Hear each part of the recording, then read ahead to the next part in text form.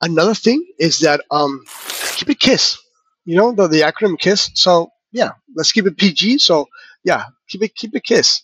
Another thing is sponsor ads videos or PPC videos. These are extremely important for me. This is the most important video because this is gonna help you drive traffic.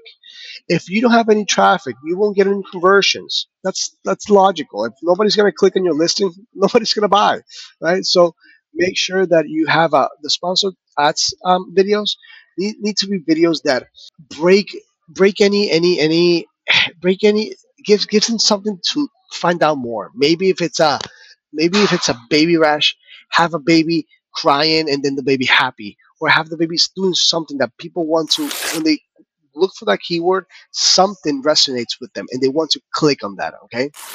And then the Amazon post, Amazon Inspiring UGC videos are basically just videos for brand awareness, meaning increasing brand awareness. Maybe you have, if it's, let's keep using the same trend as a baby.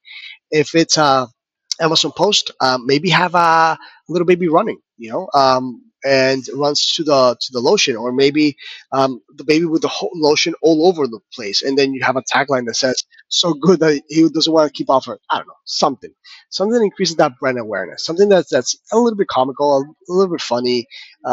People want to find out more about it, etc. Also, these videos you can also cross promote them in other marketing social networks. Okay. Um, Another video that I've been recently doing is the crowdfunding commercials. These crowdfunding commercials are super good. Maybe you're not at the stage yet, but maybe you are.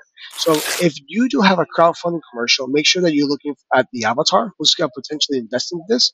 Understand the value they seek. This is very important. Be entertaining. People like to be entertained.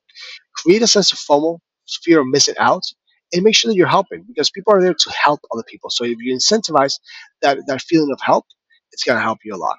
I want to touch a little bit more on sponsored ads videos. The reason is because these are so important, at least to get started. And we developed something called the Marvel technique, which is basically we didn't develop it. We just conned this name. We stole this name from Marvel.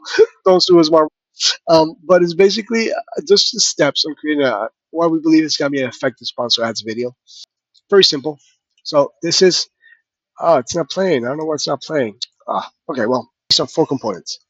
You want to grab attention, you want to solve a problem, you want to showcase the benefits, and you want to showcase the brand, create that brand awareness. So basically, okay, attention span. The average attention span is 3 seconds. You need to catch their attention fast. Okay. After that, if they keep seeing your video, you need to show the problem automatically so people feel connected to it, and then solve it with the benefits. Okay. So you tell them, stop, watch. You're having this problem with these benefits, you'll fix your problem. And why? Because it's the brand X, Y, and Z. Very simple, yet it's a bit tricky to execute.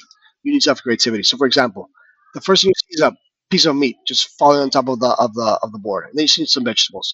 Why the piece of meat? Because this a specific board, because of the sides, is designed for meat. Okay, that was the main keyword, designed for meat. If it was only for veggie or fish, we would use another type of food. But the first thing you see is a piece of meat just landing on top of the board. You're like, what? So that's the idea. Be disruptive. All right. Focus on customers, not your brand. Very important. I don't know why it doesn't load an apology. Thank you for listening. Yeah, a lot of really good information. That yeah, like you said, we could spend hours diving into each one of those. But I think the key takeaway is just to make sure you're optimizing your listings, and the images, right, is where it's really at. Images and video. Everybody's visual now. Nobody's looking at your bullets. Nobody's looking at your description. They might be glancing at your title before they click over, but otherwise they're flipping through those images and watching the video. And if those aren't on point, they're going to bounce and go to your competitor. You're completely right on that. It's very very seldomly that people are gonna read something unless you're spending $1,000.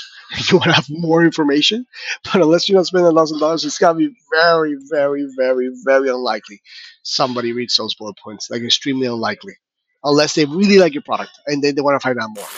Yeah, it's all about the search engine optimization with the bullets and the title more than anything, because 99.9% of the time, nobody's probably looking at them. And even on mobile, if you look on mobile, the bullet points are way down at the bottom of the page now.